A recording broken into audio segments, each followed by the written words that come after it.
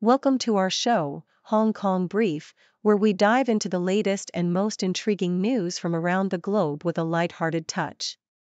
Let's get rolling with today's roundup. First up, the financial world is buzzing with optimism as Asian markets kick off the week on a high note. From Tokyo to Sydney, stock indices are climbing, with investors on the edge of their seats awaiting crucial earnings reports and a key U.S. inflation measure.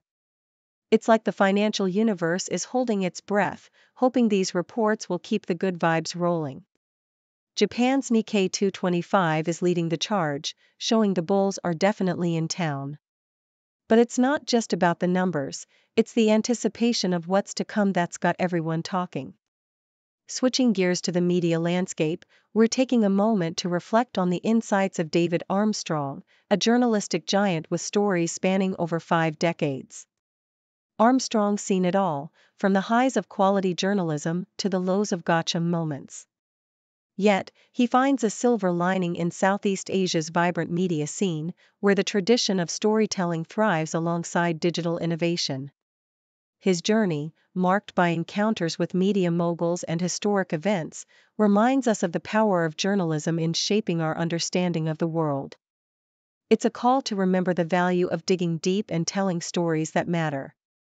And now, for a dash of sports excitement, New Zealand's Rugby Sevens teams are making waves, sending a clear message to their rivals ahead of the Paris Olympics. Both the men's and women's teams have clinched titles in Hong Kong, showcasing their dominance and setting their sights on Olympic gold. It's not just about the wins, it's the spirit, determination, and preparation that point to a thrilling Olympic showdown. New Zealand is laying down the gauntlet, and we can't wait to see how this journey to Olympic glory unfolds. From the bustling stock markets of Asia to the reflective corridors of journalism and the competitive fields of rugby, today's stories highlight a world in constant motion, driven by ambition, resilience, and the pursuit of excellence. Please stay tuned for the detailed content on each of these fascinating narratives. Venturing into the realm of media, The Diplomat introduced us to David Armstrong, a sage of journalism with more than half a century of stories under his belt. Armstrong, having navigated the tumultuous waters of the media landscape, observed a decline in the quality of journalism, lamenting the industry's drift towards superficiality and the relentless pursuit of gotcha moments. Yet, amidst the gloom, he found solace in the vibrant media scene of Southeast Asia. Here, newspapers thrived, offering robust regional coverage and a harmonious blend of print and online presence. Armstrong's journey through the media world was nothing short of legendary, having worked alongside media titans such as Rupert Murdoch and Kerry Packer, and witnessing pivotal moments like the death of Princess Diana and the 9/11 attacks.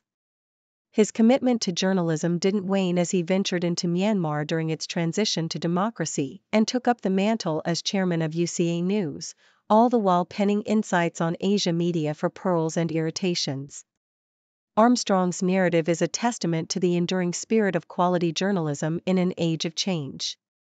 Switching gears to the world of sports, the Japan Times captured the triumphant roar of New Zealand's Rugby Sevens teams as they sent a thunderous warning to their rivals ahead of the Paris Olympics.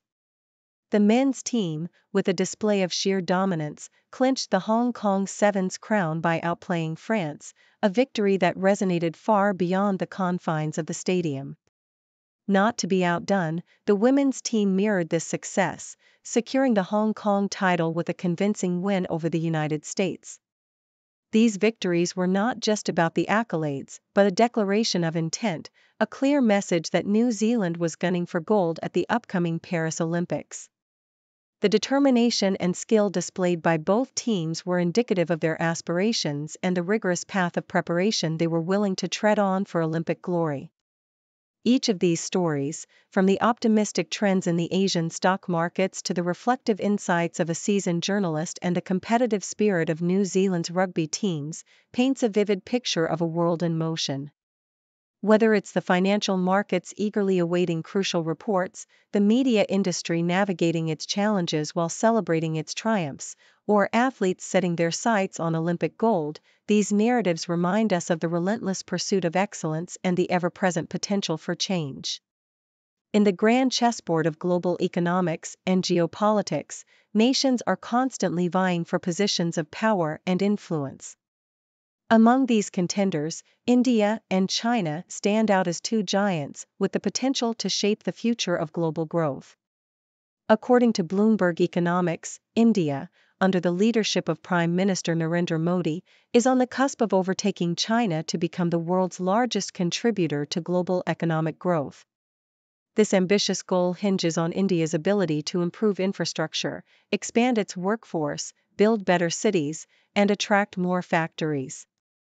The Modi government has already taken significant steps towards these goals, allocating billions of rupees to infrastructure projects and implementing incentive programs to encourage domestic manufacturing.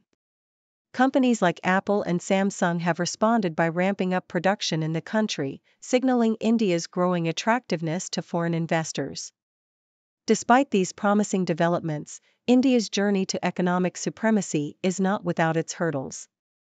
The country's infrastructure remains in need of improvement, its education system is inconsistent, and there is a glaring lack of skilled workers. Moreover, India's labor force participation is relatively low, indicating a need for policies that make the workforce more employable. To truly surpass China and lead global growth, India will need to continue investing in infrastructure, enhancing education and skills, and drawing in more foreign investment. On a different note, the world of sports often mirrors the dynamics of international relations, with nations competing for prestige and dominance. The Cathay HSBC Hong Kong Sevens tournaments showcased the prowess of New Zealand's rugby teams, both men's and women's, as they clinched victories against their opponents. The Black Ferns' triumph over the USA and the New Zealand men's team's win against Hong Kong underscored their dominance in the sport. These victories not only propelled the Kiwi women ahead of Australia in the HSBC SVNS standings, but also highlighted the competitive spirit and excellence that nations strive for on the global stage. Meanwhile, the geopolitical landscape continues to be shaped by the complex interplay between major powers. China's role in supporting Russia's military campaign in Ukraine has drawn scrutiny from international observers. According to reports from U.S. officials, as covered by The Telegraph, China has been providing Russia with rifle scopes, tank components, rocket fuel, and satellite imagery, among other military aids. This support, which bypasses Western sanctions, has bolstered Russia's efforts in Ukraine, even as the U.S. and EU struggle to supply ammunition to Ukrainian forces. China's quiet backing of Russia's military endeavors reflects the strategic calculations and alliances that define international politics.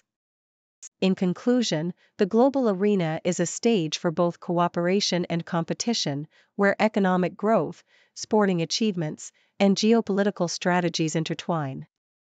India's pursuit of economic leadership, New Zealand's rugby triumphs, and China's strategic support for Russia are but a few threads in the intricate tapestry of international relations.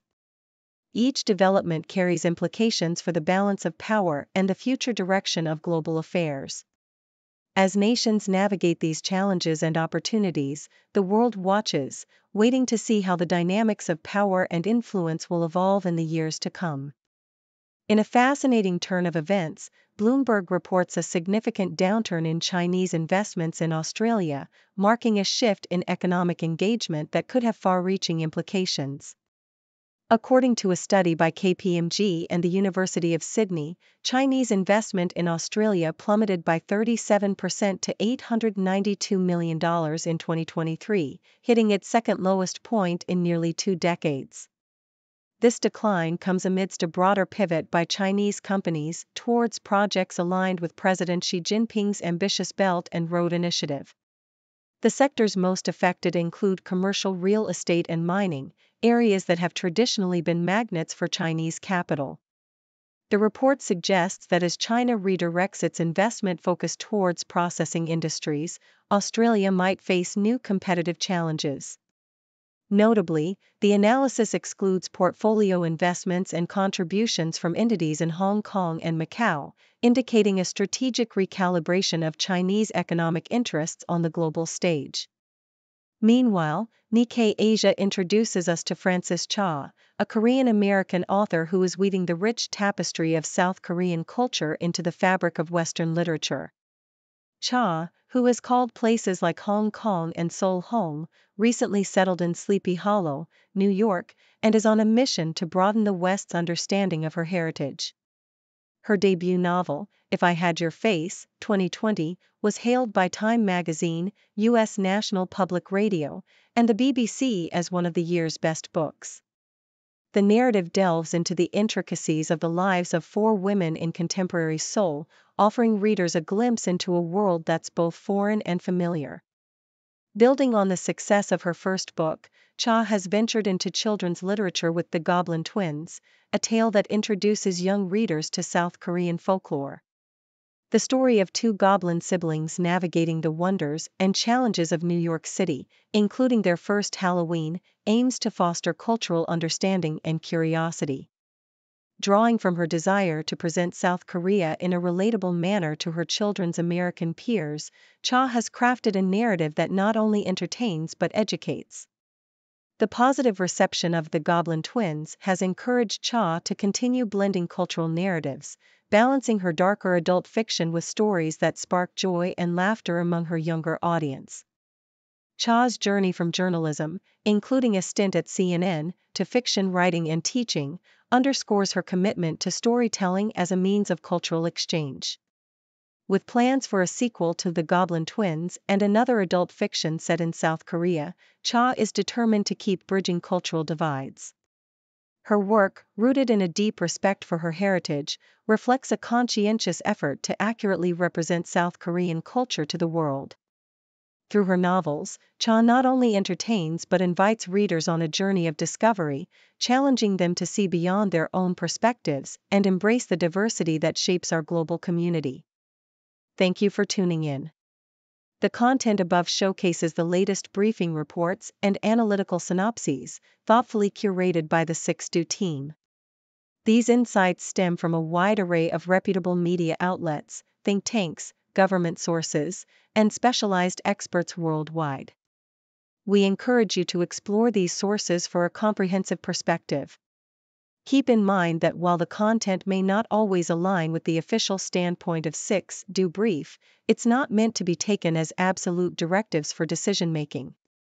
Comprising seasoned media professionals, learned scholars, and accomplished scientists, the 6Do team embodies a trailblazing, fully independent media entity. To customize 6Do Brief to meet your professional needs, you have the option to subscribe to a diverse array of briefings on our website, 6dobrief.com. Regardless of your location, you can conveniently receive 6Do Brief via email.